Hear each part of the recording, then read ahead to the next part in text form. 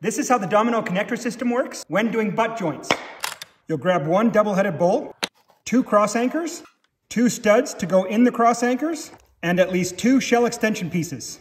Then we'll take these 2 shell extension pieces and clip them together on top of the double-ended bolt. And then we're going to make 4 cuts with the Domino. The first 2 are for this center bolt. One will go 50 millimeters into the board this way, and one will go 50 millimeters into the board that way. And then the next 2 are for these anchor bolts, and they're going to be drilled down from the top.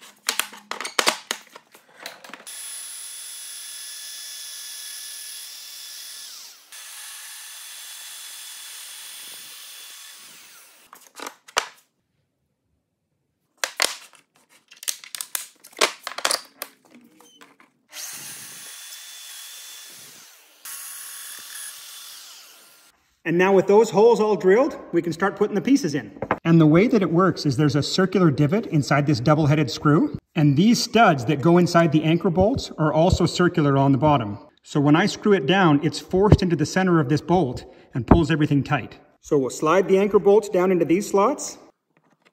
And then we can take the double-headed bolt and feed it into the first one. And we'll tighten it down with an Allen wrench. And then we'll feed it into the second one, and you'll see that this gap will close as I screw the stud down.